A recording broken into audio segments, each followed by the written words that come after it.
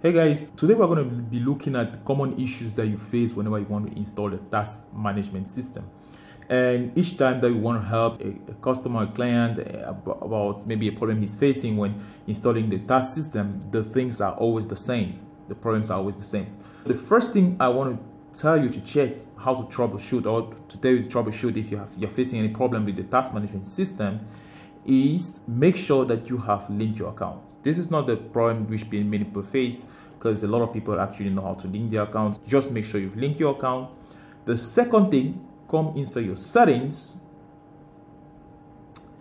and come inside your agency API key.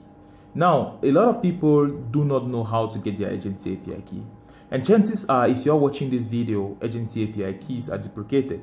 Just make sure you delete, you click on delete here, and it's going to delete this agency API key. It has to be empty. When you delete this, chances are your task system is going to work. One other thing which people have missed when installing the system is they didn't come to the agency level, inside settings, team. Yeah, if your task system says that this person is not in this system or is not in this sub account, something like that, make sure that you find the person inside the team.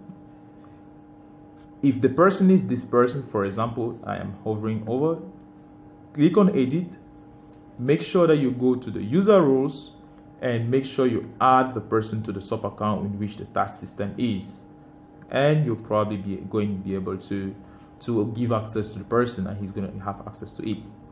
One other common thing which people make as mistake is they do not copy the task system custom menu link. Make sure that you copy the custom menu link from here. Make sure you copy the custom menu link from here and not from the settings links. Make sure you do not generate the custom menu link for the task system here. These custom menu links are only for other services, not for the task system. Make sure that you copy the custom menu link from the task system here. That's what you put in your agency level.